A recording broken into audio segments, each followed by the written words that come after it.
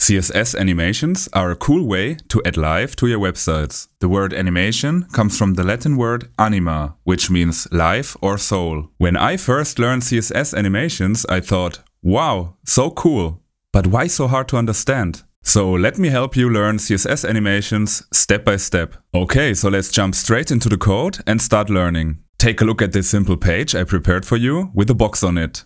First, we will use CSS Transitions to smoothly change the box color. To create a transition with CSS, we have to use the transition property. The first value is the CSS property for which we want to create the transition for. In our case, we want to create a transition for the background color. The second value is for the duration of the animation. We want to set it to 3 seconds. And the third value we set to linear because we want to have a linear transition. And last, we have to set the initial background color. Let's set it to tomato.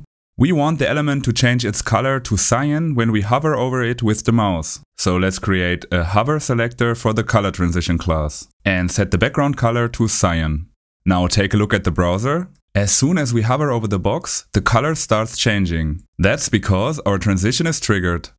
Let's create a transition for a different CSS property now. Let's say the font size. So we change the first value of the transition property background color to font size and replace the background color property with the font size property. Let's set the initial font size to 20 pixels. And when we hover over the box, we want the font size to change to 40 pixels. So let's take a look at the result in the browser. When we hover the element, the font size transitions to 40 pixels. And if we remove the mouse from the element, it changes back to 20 pixels. Okay, transitions are cool, but let's have a look at real animations next.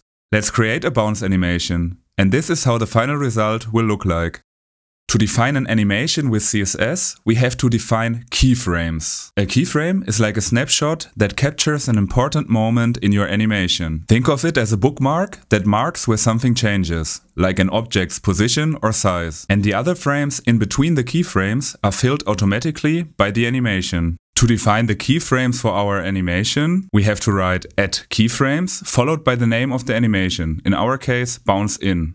So to define a keyframe now, we have to write a percentage value, which indicates the position of the keyframe within the animation. So if we define a keyframe at 0%, it means this keyframe is just at the beginning of the animation. At the beginning of our bounce in animation, we want the box to appear very small. So we use a scale transformation to bring the image down to the factor 0.1.